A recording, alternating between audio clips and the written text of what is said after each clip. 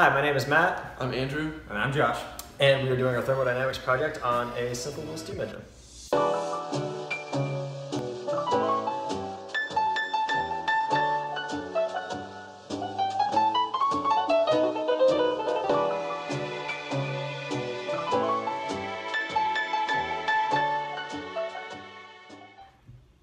One of the first steam engines developed back in the 1700s was by James Watt, called the Watt steam engine. And it was one of the first to make use of a separate condenser. This idea condensed steam without cooling the piston and cylinder walls, as did the internal spray of the new Cummins engine. This more than doubled the efficiency of the engine. The condensation occurred without significant heat loss from the cylinder. One popular application of steam engines was on a steam locomotive.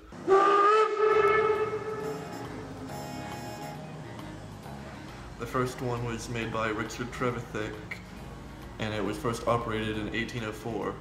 The first practical one was made in 1812 by John Blenkinsop, and the first one to carry passengers, it was called the Locomotion No. 1, and it was made by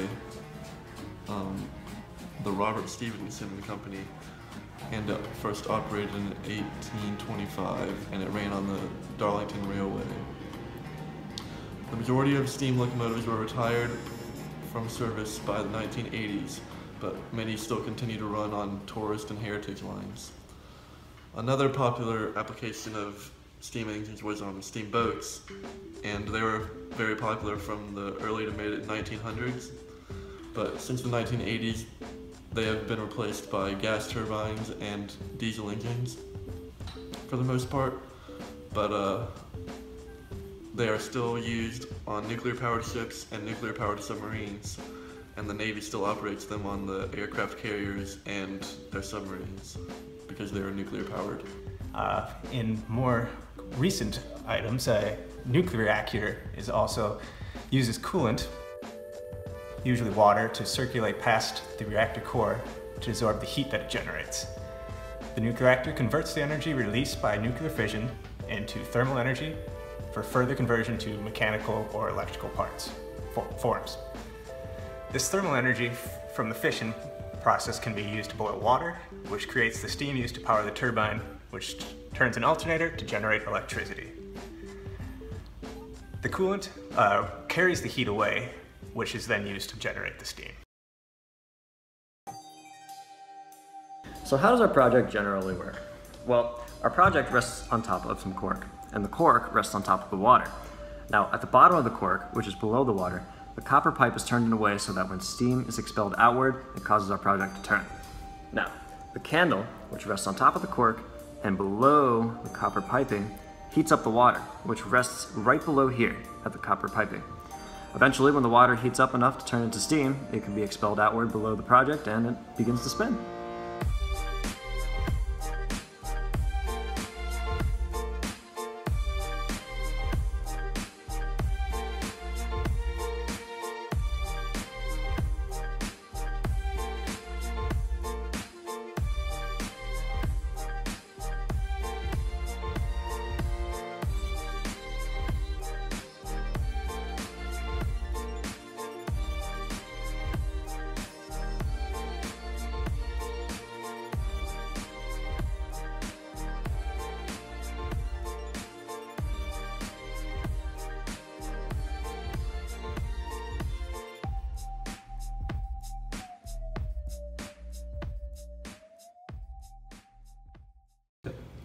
Alright, our materials here are some bendable copper tubing, cork board, candle, a multi-tool, and something round to bend the copper wire around. We'll start by doing that, bending the copper wire into a coil.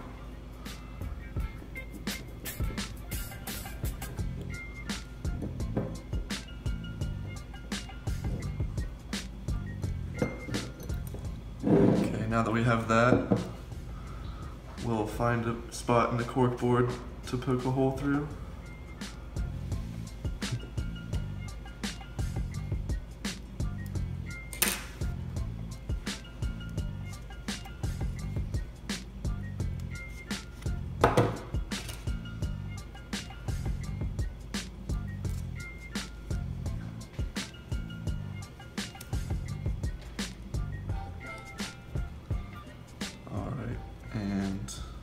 make sure the candle will fit underneath.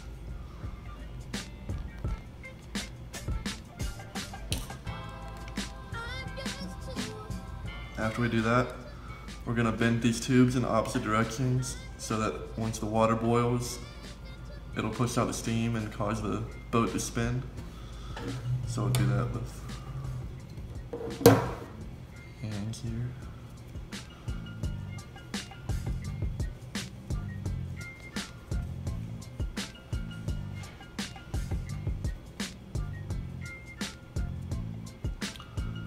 All right, there is our boat.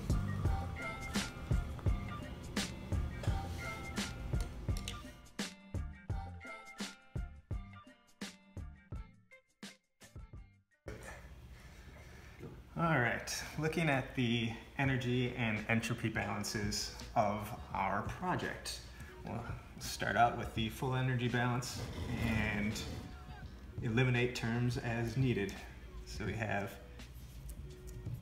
heat in plus work in plus the energy associated with mass in minus quantity heat out. It's the work out plus the energy associated with mass out. And that is all equal to the change in internal energy of the system.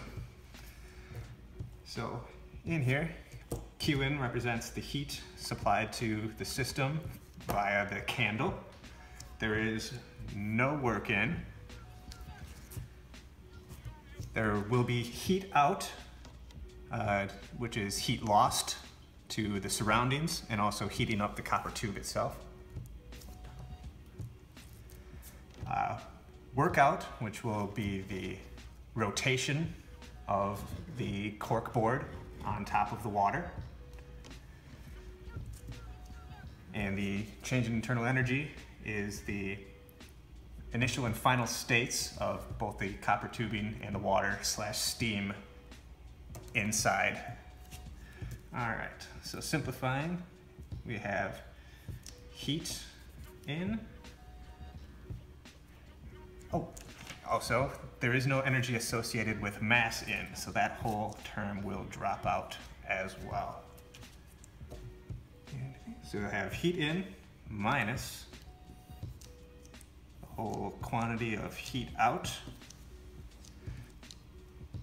plus work out plus mass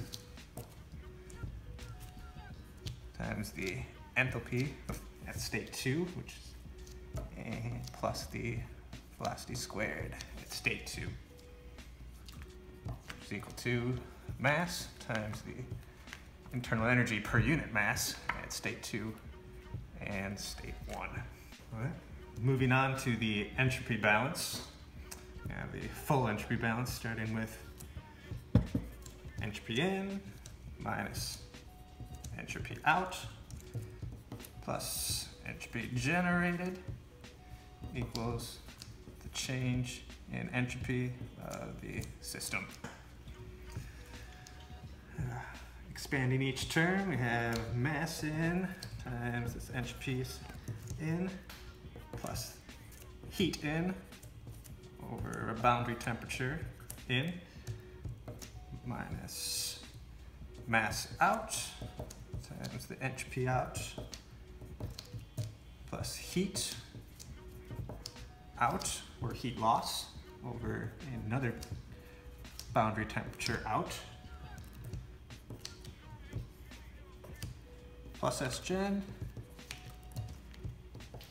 equals the mass of the system times S2 minus S1. Since there is no mass entering the system, that term will drop out. Now, rearranging in order to solve for S-gen, we get S-gen equals mass times S2 minus S1 plus mass out times the entropy out plus the heat out over the boundary temperature out minus heat in